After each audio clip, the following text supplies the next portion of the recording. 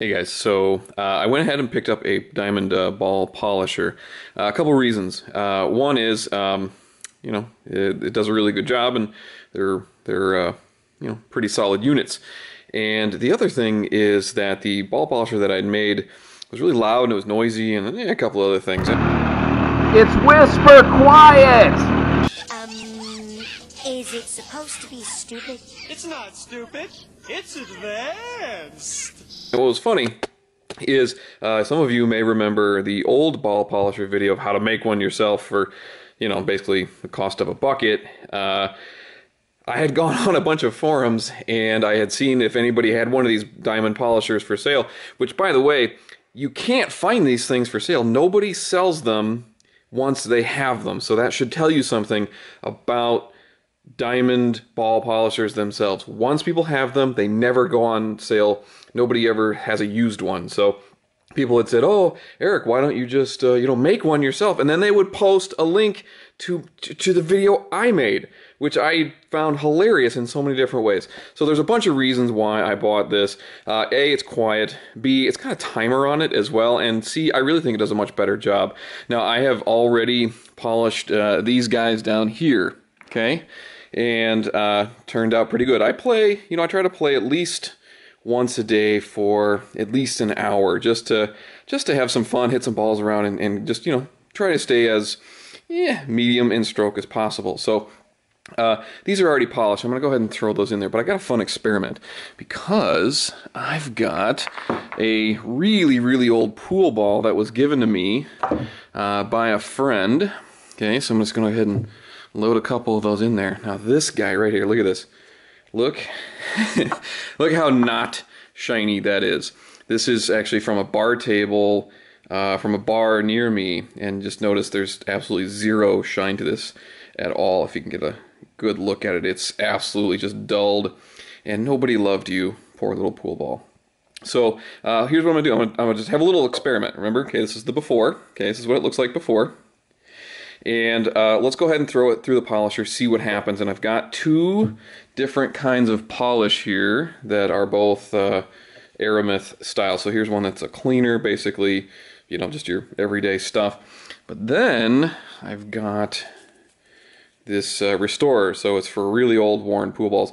And let's just see if this stuff and this polisher can do it. And they recommend 15 to 20 minutes per per cycle. So we're going to do 2 cycles, one with the restorer and one with the cleaner. So go ahead and I'm just going to, a little dab will do you, right? As AVE would say. Go ahead and let's just shake that up real quick so I don't get all much of a runny mess. Nobody likes a runny mess. There's a joke in there somewhere, so let's go ahead and put a little bit of polish. These have already been polished, but I'm just going to go ahead and throw a little bit of, just a little tiny dab on it. This red guy, this one I'll put a little bit extra. Kind of get it in there nice and deep black. There we go. Okay, so we'll go ahead and turn it on. Put it on for, like we said, 15 minutes or so, right? It's got a timer. Already quieter because you can hear my voice. It's whisper quiet! But go ahead and let it run. We'll come back, do stage 2. Just about done. Let's go ahead and flip the switch. It's got a timer, which I think is a nice feature that the old bucket one doesn't have, but just go ahead and stop it here and see how it did. This is our test ball.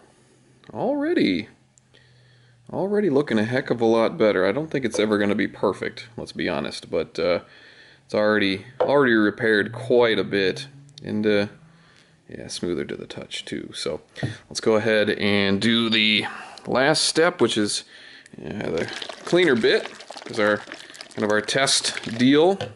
But yeah, if you look at a brand new, it's not quite brand new, about year and a half worth of play, and many years of neglect here on this guy here. So this is one of your bar table cheapo balls that comes with whatever coin op you got, versus pretty, it's rounder than the than the cheaper ball, believe it or not. So let's go ahead and give her one final 15-minute deal here. These all gotta get washed anyway.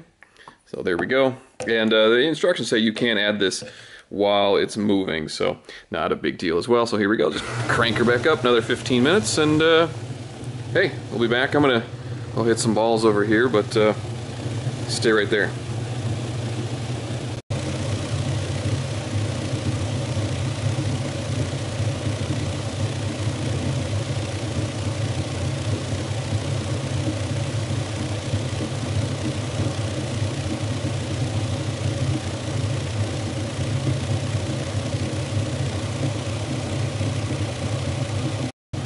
All right, we're back. Pretty much done here within a minute or so, so I'm just gonna go ahead and turn her off. And here we go.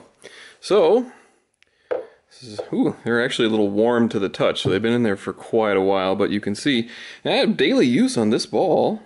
Pretty darn good, I would say so myself. And here's our test ball, if you remember. Now let me pull out one of the wives' chamois here. Go ahead and wipe her off, make sure there's no dust or anything on it, or any extra schmoo. But it's a heck of a lot better, I will say that. It's not perfect, no, it's not perfect.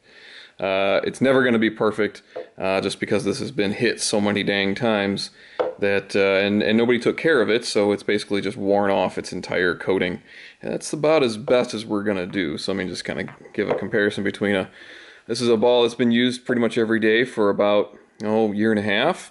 But it's been taken care of, and this is a ball that has probably, not been taken care of ever and used for about, I'd say, close to, just depending on where I was, 7-8 years or so.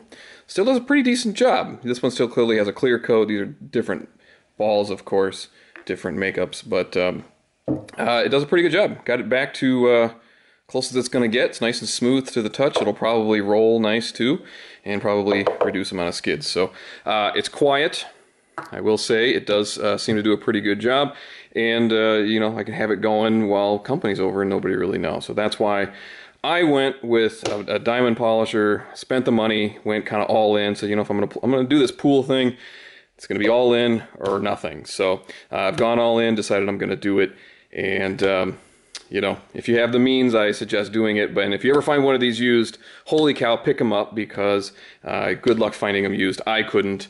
And they're worth the money, in my opinion. You spent a lot on balls, might as well keep them clean. Okay, so thanks a lot, guys. Have a good one. See ya.